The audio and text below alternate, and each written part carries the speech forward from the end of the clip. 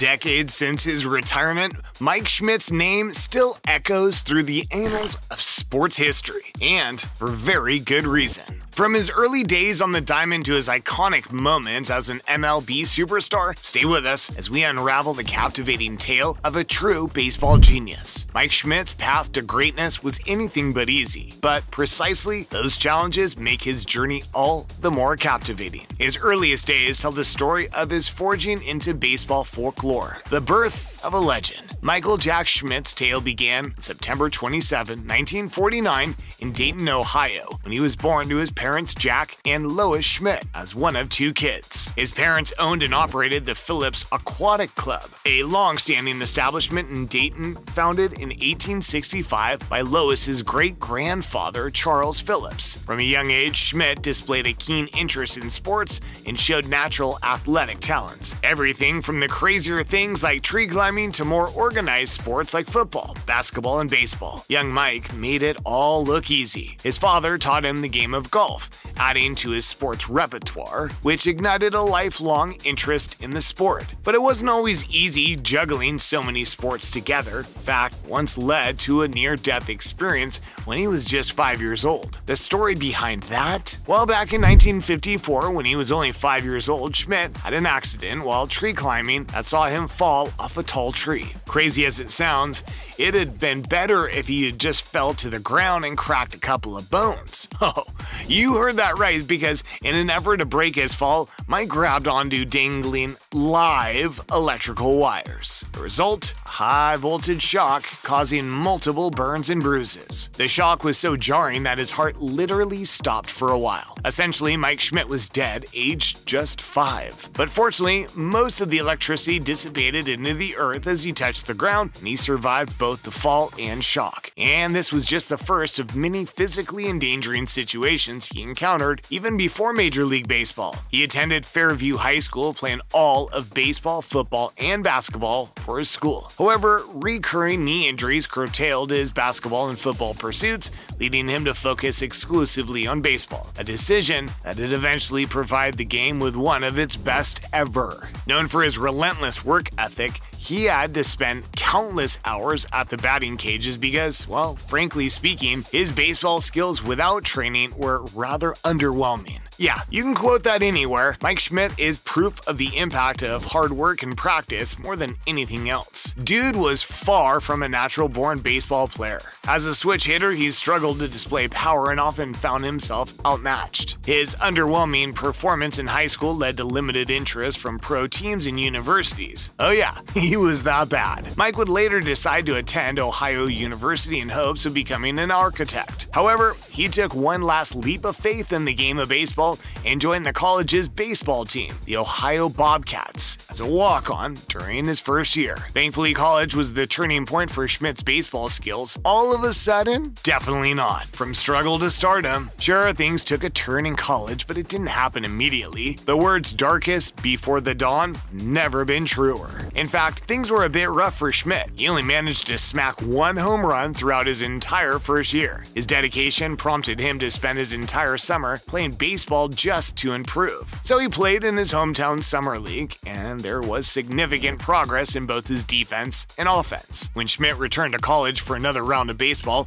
his coach, Bob Wren, convinced Schmidt to ditch switch hitting and focus on batting right-handed full-time. And that decision paid off, and Schmidt took his game to a whole new level. His hard work approach during the summer before his sophomore year also gained the attention of Dayton's Summer League team coach, Ted Mills. Coach Mills was so impressed that he couldn't keep it to himself. He called up Bob Wren, Schmidt's iconic college coach, and raved about his talent. He even went the extra mile and wrote to the California Angels, letting them in on the secret of Schmidt's abilities. By the time Schmidt graduated from Ohio University, his baseball skills had improved greatly. Batting average skyrocketed from .260 to a jaw-dropping .310. Not only that, but he was named All-American shortstop not once, but twice. It almost sounds like he's locked into a secret cheat code. By 1970, he helped his team win the NCAA District 4 title and even made it to the College World Series, finishing in 4th place. Schmidt finished his college career with a .330 batting average and a total of 27 home runs. runs. With the stage set for a stellar professional career, Mike Schmidt grabbed the opportunity with both ends and embarked on a journey to MLB stardom, the meteoric rise of a star. Schmidt's improvement did not go unnoticed by his team and fans, and in 1971, he got drafted by the Philadelphia Phillies. After honing his skills in the minor leagues, he made his major league debut in September 1972. However, it wasn't until 1974 that Schmidt truly blossomed as a Phillies player. He not only led the league in strikeouts, he also topped the charts in home runs for the next 2 years. One of the most unforgettable moments in his career occurred during that remarkable 1974 season. In a memorable Houston showdown, Schmidt unleashed his power in the first inning against the Astros' Claude Osteen. With runners on first and second, he launched a mighty shot towards center field. This impressive feat involved the baseball colliding with a public address speaker, traveling an astonishing 300 feet from home plate and soaring 117 feet in the air. Schmidt hit a single that not only left the ballpark, but also shattered a speaker hanging from the ceiling at the Astrodome. As time passed, Schmidt continued to refine his swing and dominate as the home run leader. By 1978, Schmidt had firmly established himself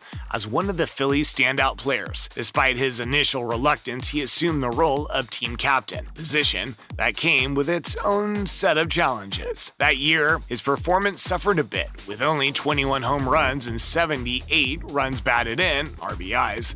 However, Schmidt's resilience and dedication were evident as he quickly bounced back the following season. In 1979, he reached new heights with a career high of 45 home runs, reminding everyone of his ability to overcome obstacles and shine when it mattered most. Crazy how the next year was even better. In 1980, Schmidt had an incredible season, hitting 48 home runs and breaking the record for most home runs in a season by a third baseman. Schmidt's greatness is so undeniable that many considered him the greatest draft pick of all time. Even years after his career, he remains unmatched in terms of impact he had on the team that drafted him. Find Schmidt's story exciting? Make sure to hit that like button and subscribe for more intriguing stories from the world of baseball. Frankly speaking, Mike Schmidt attained a level of greatness that's hard to put into words. The closest we can get to describing it is with his unending list of honors and achievements. The remarkable works of a baseball legend. Schmidt's influence on the Philadelphia Phillies was absolutely remarkable. The team experienced an unforgettable year marked by High's remarkable fielding and batting skills, leading the team to their sole World Series championship. Schmidt's outstanding performance earned him the title of Most Valuable Player in both the National League and the World Series. Beyond his offensive prowess, Schmidt's defensive skills were equally impressive, earning him non-stop consecutive Gold Glove awards from 1976 to 1986, with only 1985 being the exclusion. And that's just the tip of the iceberg that is Mike Schmidt's greatness. During his tenure with the Phillies, he led the team to secure 2 National League pennants